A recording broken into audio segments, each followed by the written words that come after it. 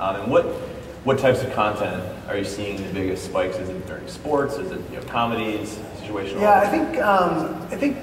I don't think this will be a surprise. I mean, engagement follows the zeitgeist, right? So, tent poles, live events, the Oscars, the Olympics. We did an integration with NBC this past Olympics, and engagement was pretty high. Right. So I don't think that we have anything different or special in that regard. I think people are engaging, and I think it follows what's popular, whether it's a news story or whether it's an incredible ending to the season of Homeland. Yep.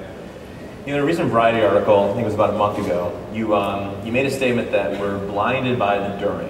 What do you mean by that, and kind of what does that mean for Facebook's kind of social TV strategy? Yeah, when we sat down with Andrew at Variety, he was talking about dual screen viewing, watching TV while you're interacting with your device, and we see the opportunity much more broadly. When I'm back in LA and we're talking to networks and content producers, we see the opportunities before, during, and after an episode, and before, during, and after a season.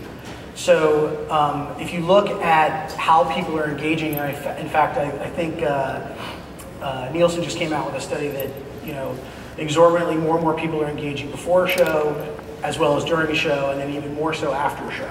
Right. So when you think about the opportunity, you don't necessarily need to focus on